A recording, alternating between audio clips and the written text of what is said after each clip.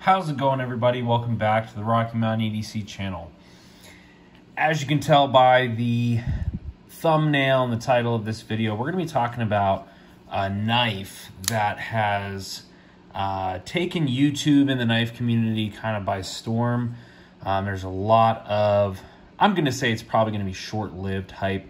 There's a lot of hype around this knife in particular, and that is the unnamed Ozark Trail folding axis bar, crossbar lock knife in D2 steel. So this is not an in-depth video. This is kind of an overview impressions video. These are actually kind of hard to get as of recently. I think once the hype dies down, these will be a little easier to get. Obviously made by Ozark Trail. Obviously a Walmart company, and there's a lot of misconceptions about this knife. Some things that I want to talk about and I want to address, and just kind of some of my overview and impressions. This is, again, like I said, no means a in-depth video, and we're gonna talk about its comparison to the Benchmade Bug Out. Now, there's a lot of videos on a versus video, or comparison, whatever you want to call it, between this knife and the Bug Out. I'm going to kind of give my thoughts on that. I will probably put out an actual versus video once I get a little more accustomed to this knife and give it kind of a fair use. But we're going to kind of talk about that component as well. So let's kind of get right into it. This is about a close to $10 knife, $9 and some change, plus taxes, going to be about $10. And I think, obviously, one of the big reasons why this knife gets a lot of hype is because, for the most part, a lot of the things that it has is very comparable to a lot of knives that are 10 times the price, 10 times plus the price of this knife. And we're going to talk about some practicality and some realistic components. But as far as a very inexpensive $10 knife, this is very impressive. To someone that is used to higher-end knives, higher-end production knives, this sucker is pretty impressive. I think Ozark Trail is secretly behind the scenes, that they're paying attention, obviously.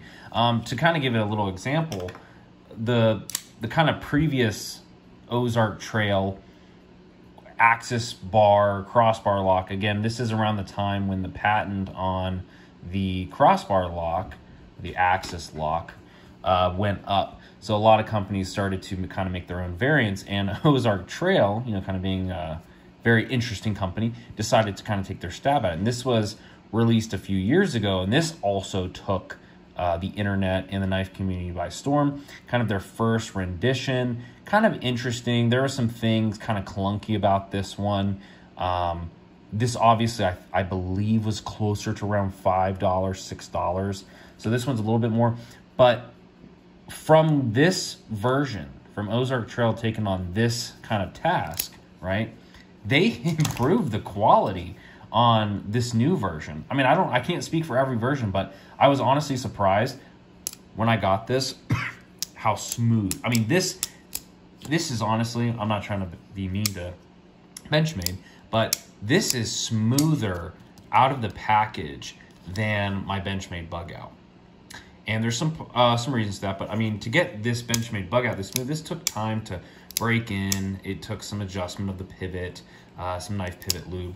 So that's kind of interesting, and that's partly due to the fact that it has ball bearings, I believe. I've kind of glanced in there, and it looks like there's ball bearings in the pivot, so it makes a very smooth action, which honestly, I was quite surprised. For $10 to get this smooth of action is quite astonishing, considering this one, a couple years ago, this is kind of clunky.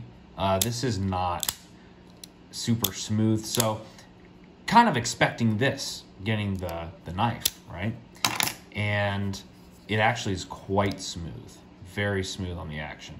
Thumb studs, pretty good. And honestly, this crossbar, kind of the actuator, the piece that you're going to pull back, they've definitely improved that as well.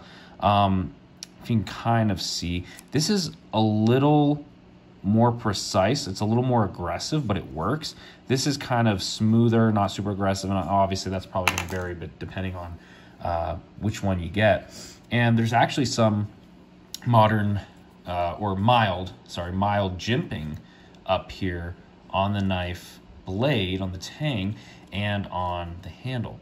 So they've taken a little bit more time and precision in this knife. I think they actually went to the drawing board and they're like, okay, a lot of people loved this thing. Some people were trying to compare this to the bug out. Well, let's take it a step further.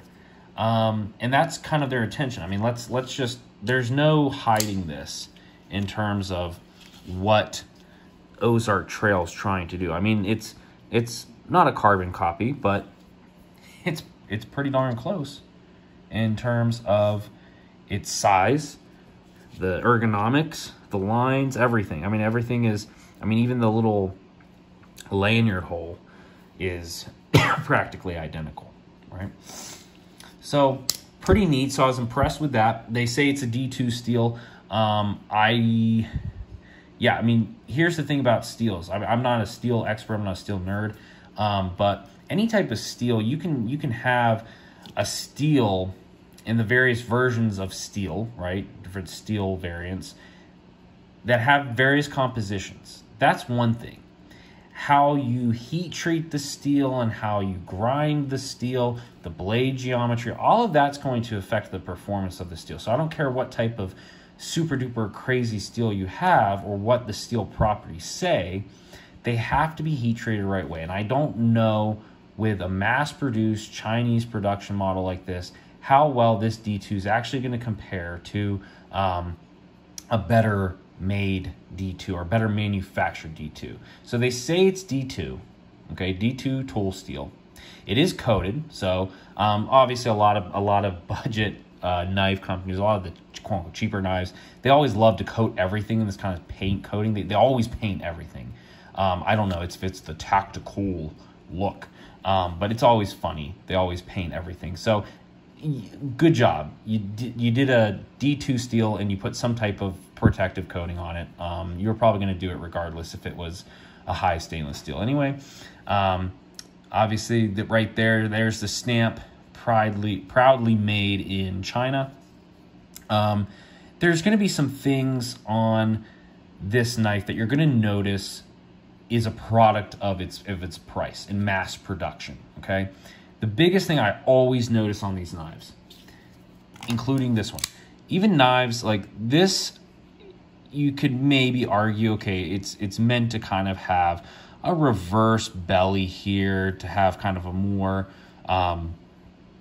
large belly here, and then kind of a inverted or reversed here. But not being intentional, I don't know if you guys can tell this, but I always notice this on these cheap knives, always down here, close to where the sharpening choil is, it's always more ground down here. There's always kind of like a reverse grind. It's kind of like a swoop inside, right? And I don't think it's intentional. It's not a pure, beautiful, straight grind like this. I don't know if you guys can tell that. But that's something you're going to notice with really cheap knives like this, is they're going to have weird crap like that. That always bothers me. Just a kind of a small pet peeve. It's still going to cut, obviously, but it's just kind of a weird thing you notice on a lot of cheap knives. It's that weird kind of indent grind. That's just because this thing is going through and getting spit out super fast.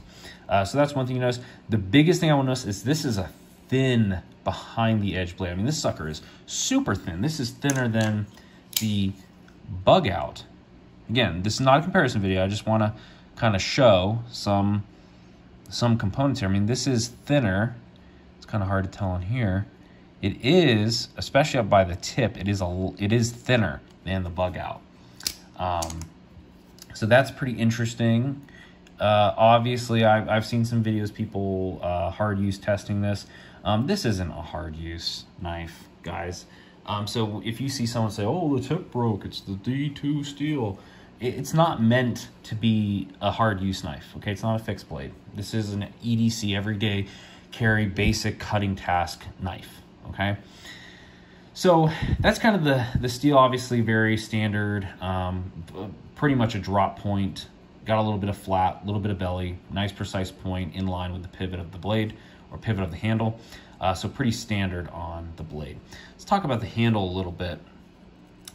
This is obviously just a, you know, whatever plastic, okay? It's got some type of texturing, not anything crazy. It's still very slick. So it's by no means as good or grippy as the Benchmade Bug Out, but it is noticeable enough and it is there enough to where it makes a difference between this. Like this is super slick. Like this isn't giving you any grip. This gives enough extra grip that it's actually noticeable. So good job, Ozark. Decent job on that. Obviously some Torx screws, which is nice. Let me see on this one. Do they do Torx?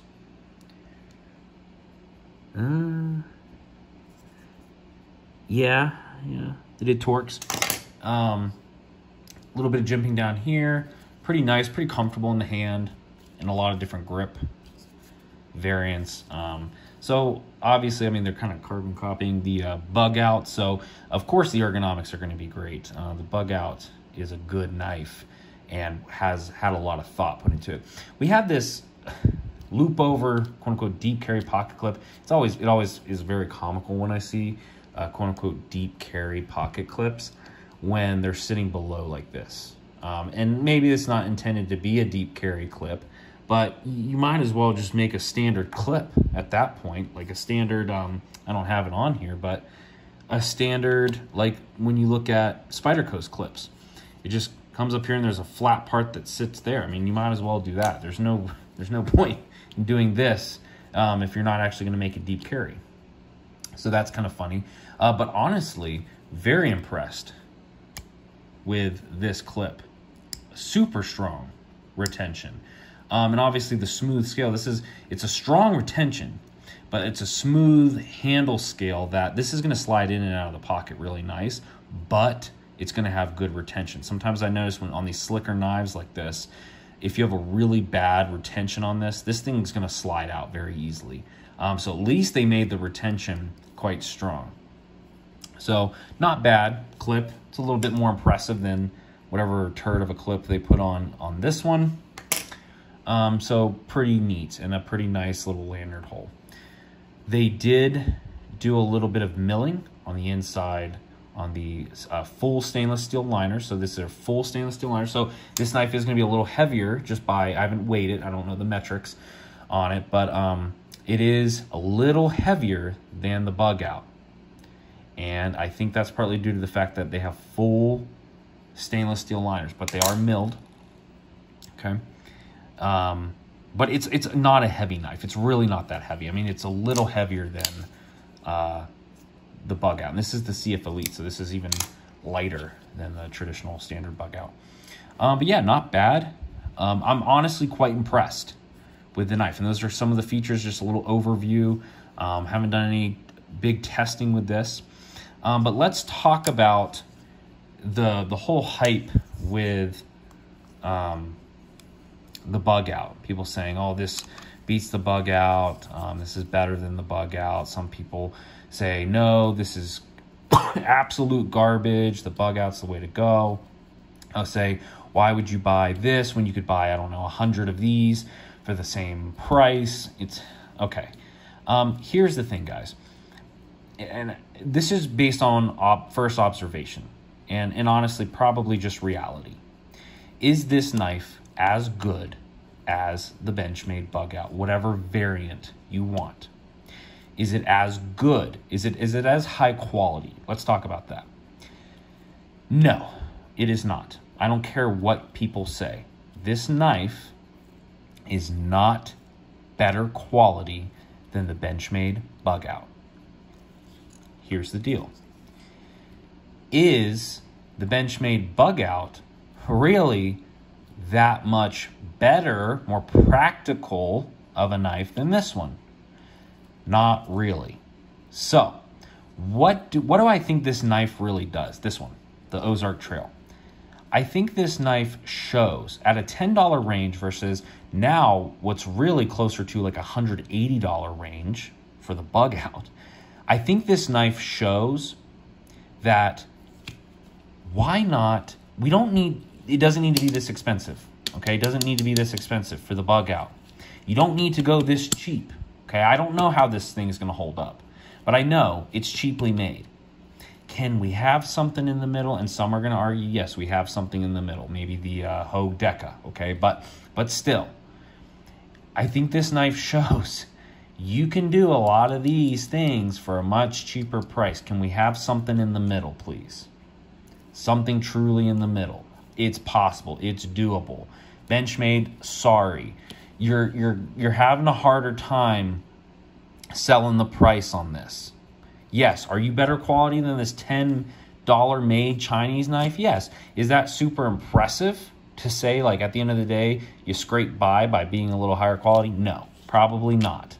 Okay. But I think this knife shows there are ways to make something like this better. We don't need to go this cheap. We can go somewhere in the middle. So that's kind of my thoughts. Stay tuned for a versus video between these. Again, I haven't done proper testing, just some of my overviews, impressions, and kind of thoughts on what's been out there. So take that for what you want. Take it with a grain of salt. Your opinion is your opinion, and you're entitled to it. So thanks for watching again, guys, and have a great day.